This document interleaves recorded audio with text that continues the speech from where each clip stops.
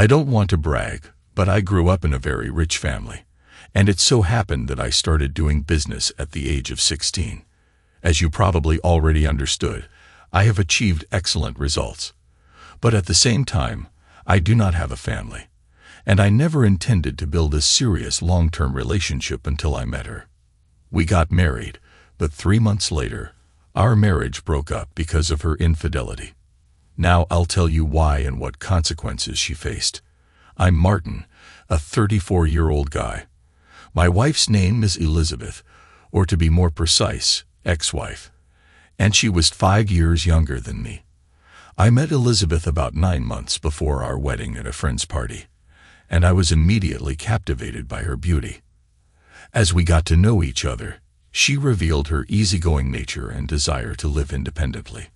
I was the one who could give it to her because, after all, I have a successful business that brings me 6-digit zeros annually.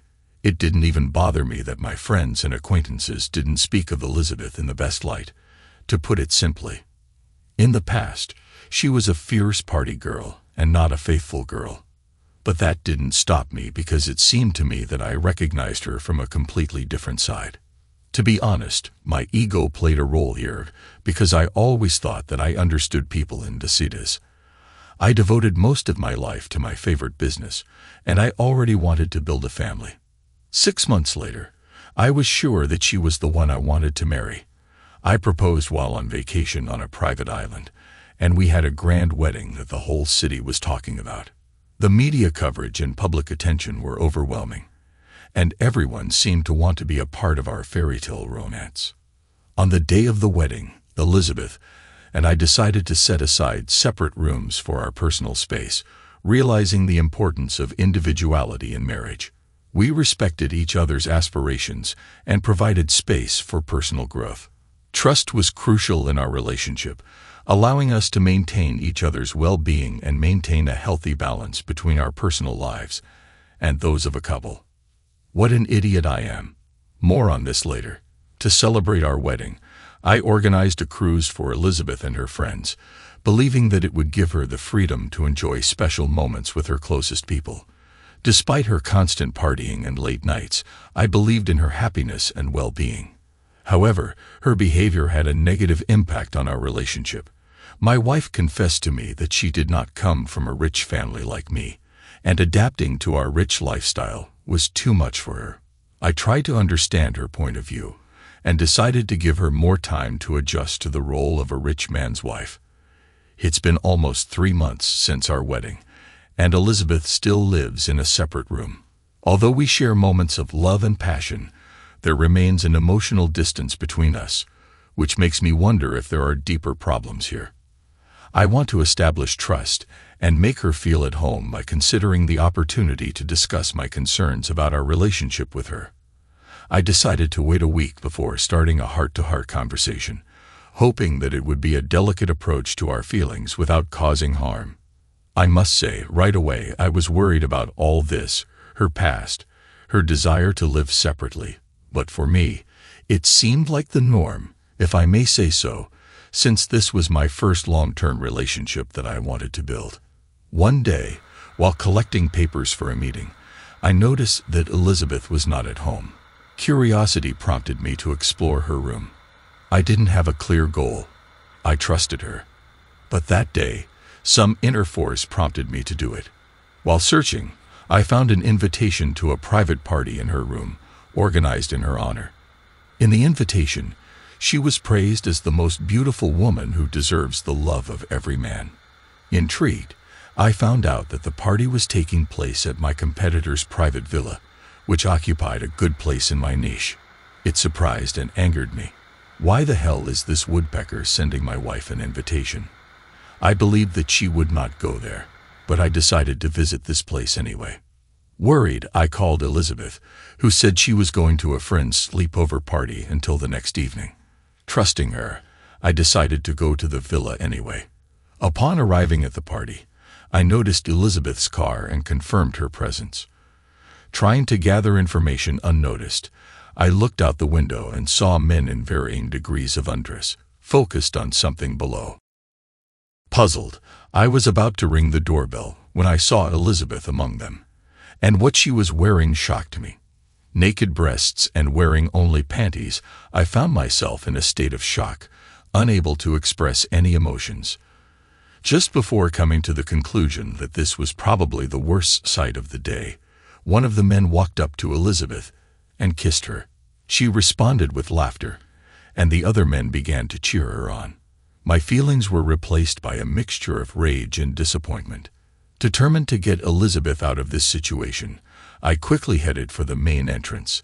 However, I had a sudden idea that led me back to the window where I started recording visitors. There were 7 men there, all of them my business competitors, and of course, Elizabeth. At that moment, I wanted to call the goons and break into their party to kick everyone's ass and take my unfaithful wife. Angry and disappointed, I thought about what I could achieve by taking Elizabeth away. These men were my competitors, and I couldn't let them bully me through her. Refusing to take immediate action, I left the stage, thinking about how to embarrass them and teach Elizabeth a lesson.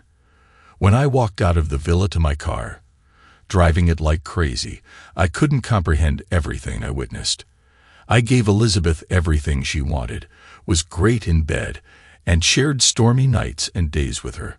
Elizabeth's inexplicable actions made me struggle with a burning desire for revenge. I honestly don't understand why she did that. When Elizabeth returned home the next evening, she was calm despite her betrayal the night before. Suppressing my anger and betrayal, she was calm despite her betrayal the night before. Suppressing my anger and betrayal, I played along with her by asking about her sleepover. She casually described it as having fun with friends. However, my mind was focused on developing a plan of retaliation. Consumed by anger, betrayal, and a thirst for revenge, I vowed to make them pay for interfering in my affairs. Pretending that I was going on a business trip, I informed her about hiring a personal secretary named Jennifer. Introducing Jennifer to Elizabeth, I noticed her discomfort but insisted that I always invite her when I urgently need to go somewhere. After spending an hour with Jennifer, I outlined her role to annoy Elizabeth and sow doubt in our relationship. The next morning, Jennifer came into our bedroom to wake me up, surprising Elizabeth. I apologized and left the house saying that I would be back in 2 weeks. Staying at the hotel, I closely followed Elizabeth's actions and gathered information about the 7 men from the party.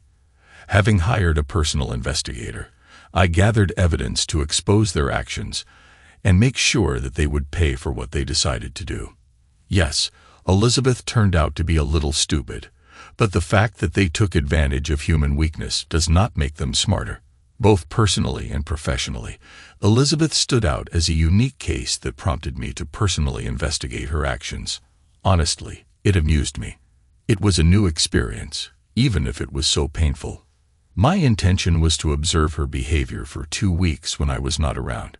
Anticipating her departure from our house, I closely monitored her car in order to make public the place of her meeting. She chose the hotel where she met Tony Phillip, my main competitor. At lunch, they laughed and smiled, sometimes showing physical intimacy, demonstrating the lack of resistance on Elizabeth's part. After lunch, Phillip escorted her to his villa, and I chose not to witness that evening anymore. Tony was my enemy. In 2015, he tried to destroy my business by resorting to illegal methods. I won't go into it. Just know that this is not an honest and very greedy person, whom I have already kicked ass. After getting some information about Tony Phillip from my private investigator, I got the contact details of Tony's fiancée. I anonymously informed her about the surprise Tony had planned, giving her the address for their meeting. When she arrived, the guards bribed by me helped her enter the villa. When she saw Tony in a compromising situation, she confronted him face to face, throwing her wedding ring at him. Subsequently, she decided to break off the engagement and withdraw her investment in his business. Yes, you understood correctly. He even chose a rich wife for himself so that she would invest in his business, and he would stay alive. It's such a shame. Subsequently, I applied a similar approach to other men, exposing their infidelity and making sure they faced the consequences. The last surprise for Elizabeth was that I decided to get this whole company back together. At the same time, I invited Elizabeth, portraying her as the only woman who understood them and did not condemn them because all the guys had lost their wives and did not understand how they found out about their infidelity. The party was held in the villa. I gave the guard $1,000 to set up hidden cameras in the entire villa on his own. There were about 70 of them, and they were even in the toilet. When the event started, I initiated a live broadcast available to everyone. The screens of my company and other companies displayed the unfolding events, revealing the indiscretion of the participants. I also want to mention that their phones were seized at the entrance. I made sure that they did not know about the broadcast, so that they thought it was a private party. The ensuing chaos of ringing phones added to my satisfaction that their professional and personal lives were on public display. Reflecting on the 2-week investigation into Elizabeth, it became obvious that her feelings for me were insincere. It seems that she was guided by the financial benefits and privileges associated with being my wife. Looking back, I admit my mistake when I fell in love with a man who showed the traits of a gold digger. It was my big mistake, because I could have predicted it in advance. The desire for wealth was acceptable, but what bothered me was her attempt to deceive me by posing as a faithful wife. She had not only an affair but also relationships with people I often talked to. Their smug expressions during business discussions hinted at their secret relationship with my wife, and this was unacceptable to me. Exposing not only Elizabeth, but also sending a clear message to these men has become my mission. I put together the entire video of the party, leaving a message for Elizabeth about my upcoming arrival. Since the cameras captured them in an intimate embrace, I gave her enough time to return home, unaware of what was waiting for her. When I entered, accompanied by Jennifer, I casually greeted Elizabeth and turned my attention to Jennifer, deliberately ignoring her. Elizabeth, feeling ignored, eventually left in despair, indicating that my revenge plan was taking effect. After returning from a business trip, I strategically avoided Elizabeth, knowing that her lovers were facing legal problems and could not contact her. By blocking all contacts and keeping her in the dark about the footage, I made her feel unwanted and ignored in her own home. Jennifer took over the household chores, and Elizabeth, feeling detached, complained to me about Jennifer's intrusion. I brushed off her concerns, wanting her to believe that this was normal. To enhance the intellectual game, I suggested that Elizabeth spend time with friends at the club, while discreetly watching her. While she was having fun, I prepared for an unexpected turn of events that she would not forget. Looking forward to her reaction, I carefully planned every detail. Elizabeth came back drunk around midnight and found me on the couch with Jennifer, who was sitting in front of me on her knees. Confused, she came over and demanded an explanation. I invited her to join us, exacerbating her anger. Accusing me of infidelity, she did not suspect that I had organized the final exposure. When she stood next to me, I showed the compromising footage on the home theater screen, a huge 4K plasma. Shock and disbelief showed on her face as the reality of her actions was revealed. She asked where I got it, but I blithely admitted that I wrote it down myself. Her attempts to find words to explain herself failed, and a heavy silence reigned in the room, exposing the weight of her guilt and regret. I caught her at the scene of the crime, and she couldn't find the right words to explain herself. Sitting on the couch, I eagerly scanned the footage while she looked uncertainly from the screen to me. It was unclear whether the situation upset me or amused me. Commenting on what happened, I expressed my appreciation for her interaction with one of the people, a skill I admired. I motioned for her to join me to view all the footage together, and she reluctantly complied, watching with her head bowed, fully aware of her significant mistake. During the playback of the video, I noticed discomfort on her face, indicating regret and understanding of the impending consequences. After subjecting her to a 2-hour viewing, I noted that it was funny, highlighting her amazing connections with close friends who seemed to feel comfortable in her presence. Elizabeth, realizing the seriousness of her actions, remained silent, only apologizing meekly. She explained that these men had convinced her to spend the night with them. Faced with pressure to keep them from winning, she attended the party. Impressed by her ability to fabricate a story, I pretended to agree, suggesting that she could use our marital status to avoid the situation.